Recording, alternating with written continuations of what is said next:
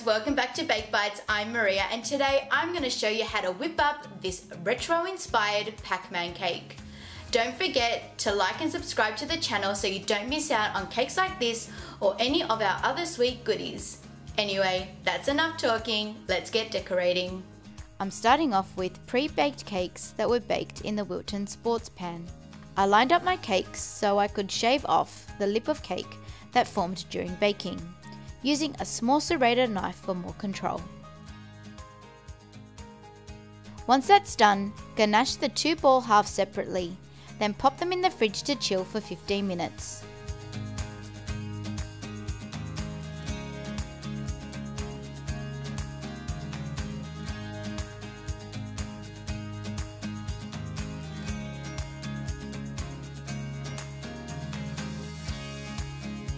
Now let's cut out Pacman's mouth. Pop the cakes together and mark out your mouth angle. Start small first, then gradually make it larger. Now let's pop it in the fridge for 15 minutes to firm up. Apply a second layer of ganache. This time, make sure you cover the mouth that was just cut out. Smooth it out as best you can using your spatula. Pop it in the fridge again to chill. Now here's a tip. Heat your spatula with hot water. Dry it off, then use it to smooth down the ganache to create a nice smooth coating. Fold some baking paper, then place it onto Pacman's mouth. And cut around the shape so we can use this as a template when cutting our black fondant later. It's time to roll out your fondant. I'm using yellow fondant and rolled it out using some cornstarch. Here's another tip. If you have air pockets form in your fondant, use a needle to pop out the air. It works a treat. Using your rolling pin, pick up your fondant and cover your cake, like you see here. And with your hands, gently attach the fondant to your cake.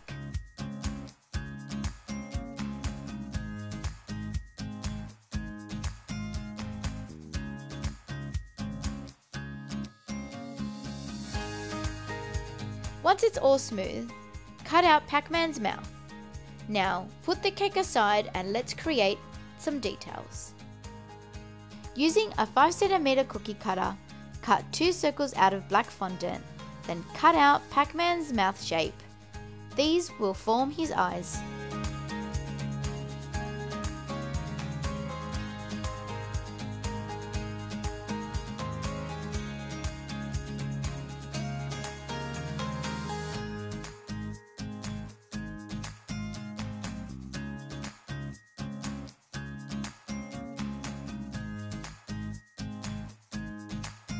We are almost done and it's looking fabulous.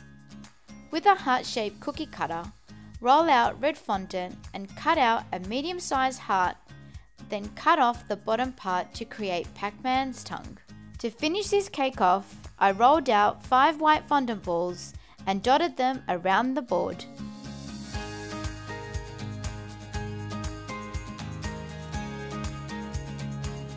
This cake is pack-tastic.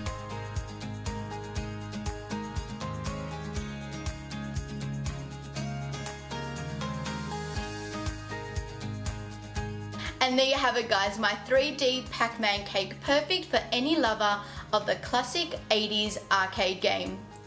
Let me know in the comments below what you want to see next, and until then, I'll catch you next time. See ya!